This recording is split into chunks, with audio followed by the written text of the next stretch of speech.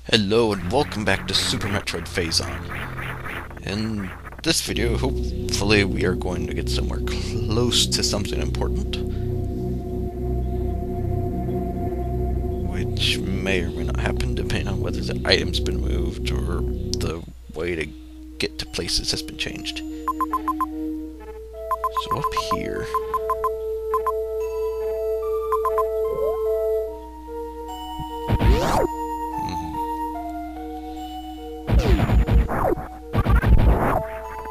I am still trying to figure this stuff out myself.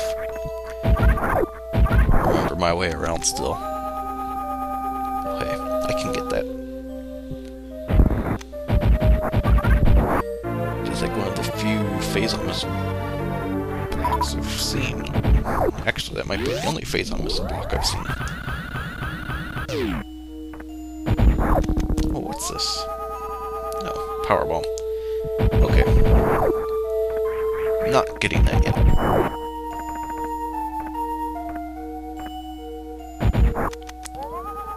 And those are speedless blocks, so I can't bother with them. Well, actually I could, but I don't feel like it. And hooray for space pirates. As security camera faces.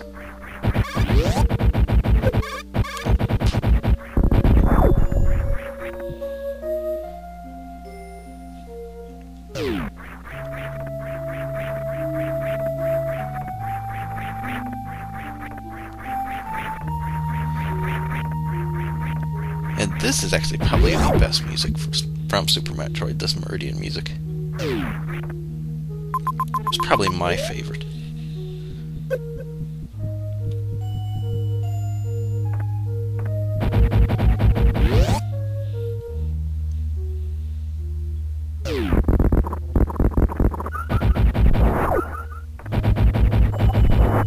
Okay, so in here...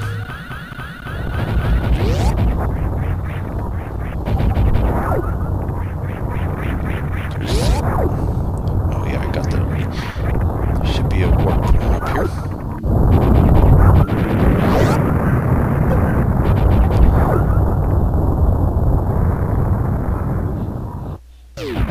Which is this room.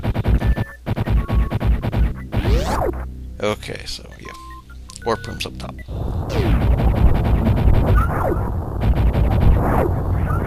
Okay, now warp room, I'm going to be headed back to the Phazon Mines because I believe there was a grapple door down there.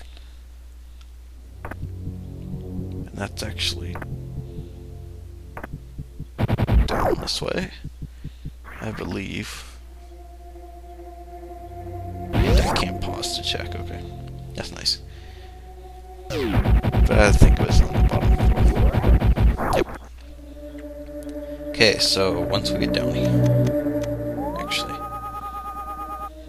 Okay. You never know.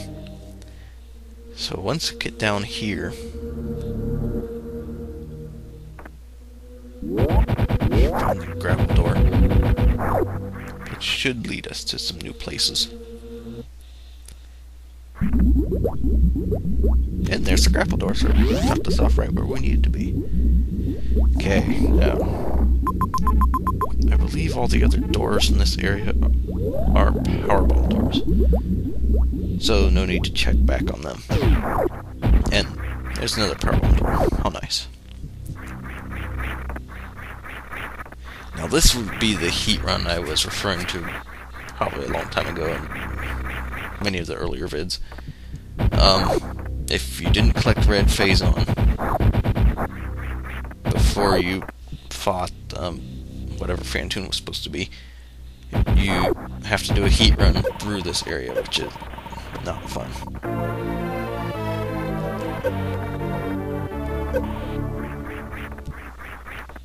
But since I have red Phazon, I don't have to worry about that, and it'll let me explore this area just to see what else is changed, what else is new, collect items like the one down there, stuff like that.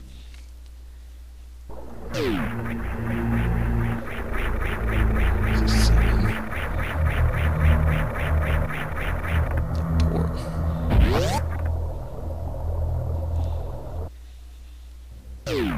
it's a save room. That looks suspicious. I'm always very suspicious of save rooms. I mean, they have the obvious save station right there. And so when you go into one, you're like, oh, it's a save room, let's save, and then... Or not save, and let's just get out of here. Ooh, bunch of pirates. But,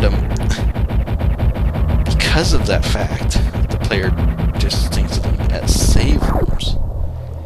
They make the perfect place to hide something. I'm very paranoid about missing something simple like that.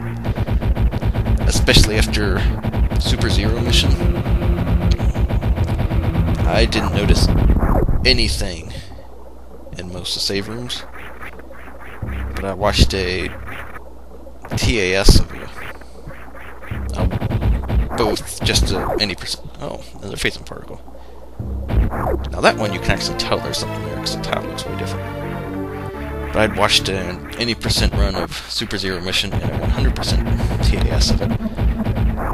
And that's... There was so many hidden paths in save rooms that I did not find. Because I didn't think anything was there. And so now I'm very paranoid about save rooms.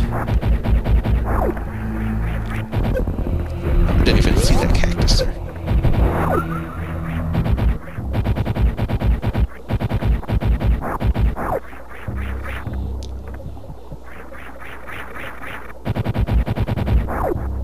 Okay, nothing up there.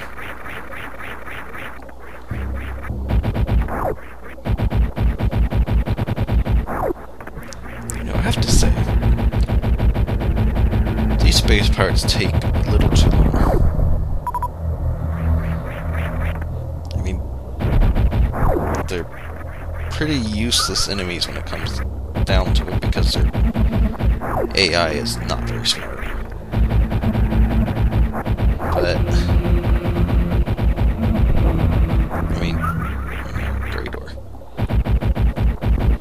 I might have to kill all these enemies. I mean, but for a useless enemy, they're not really fun enemies either. They're just kind of there, just like obstacles. I mean, they shouldn't be that hard, or at least take that long. I saw a floaty orb thing flying around. Other than that, I think the enemies have been done pretty well in this hack. It's just those space pirates take a little too much.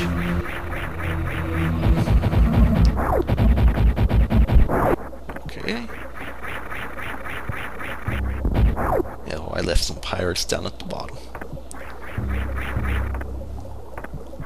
Okay, well, spend another half hour on these pirates.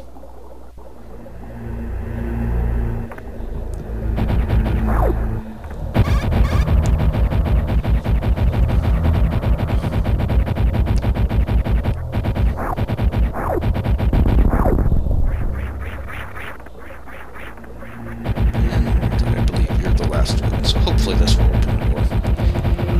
If not, there's probably another boss in here somewhere that unlocks the door. Oh, this is back to... Okay.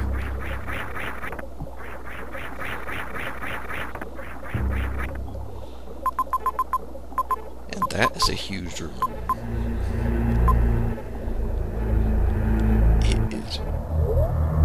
Really big. I don't like building big rooms, to be honest, and I'm still not high enough. I find it that I'm more geared toward making a small, cramped area. It's more cramped level design. It's kind of more how I do things. So big rooms that have a lot of open spaces are not exactly my forte. So, we'll find out what's through here.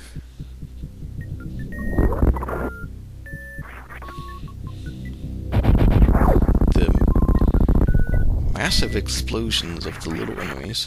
I actually kind of like that. Although it would probably make more sense if the explosions actually hurt you. So if something's that big that you kind of ignite, so it explodes like that. And what do we have here?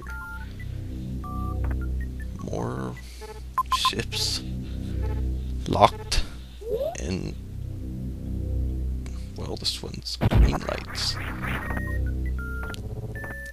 And it's floating.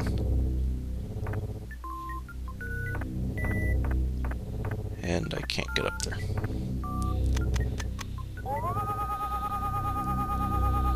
Those little square patches are just because the spores in the background, or leaves, whatever they are. So what is with this? There's a spot right there.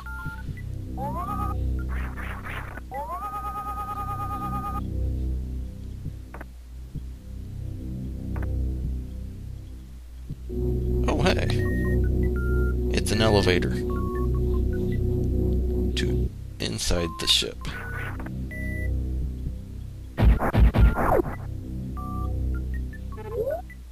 That is most interesting.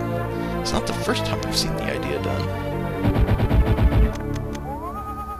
It's still pretty cool.